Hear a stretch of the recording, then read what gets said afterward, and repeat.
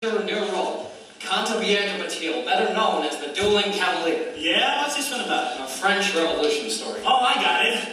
You're a French aristocrat, and she's a simple girl of the people, but she won't even give him a tongue roll, huh? Well, it's a living. Hey, why bother to shoot this picture? Why don't you just release the last one? You know, under a new title. If you've seen one, you've seen them all. Hey, why did you say that? Say what? Well, that's what Kathy Selden said to me that night.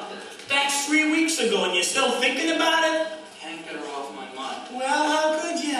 She's the first dame who hasn't fallen for a line since you were 4. Well, anyway, she's on my conscience. It's not your fault you lost the job at the Coconut Grove. Well, I've got to find her. Well, you've been trying that, haven't you? Short of sending out bloodhounds in a posse.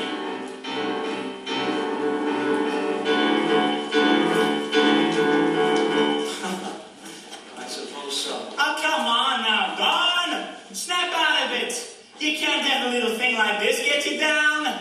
Why, you're Don Lockwood, aren't you? And Don Lockwood's an actor, isn't he? And what's the first thing an actor learns? The show must go on. Come rain, come shine, come snow, come sleet, the show must go on.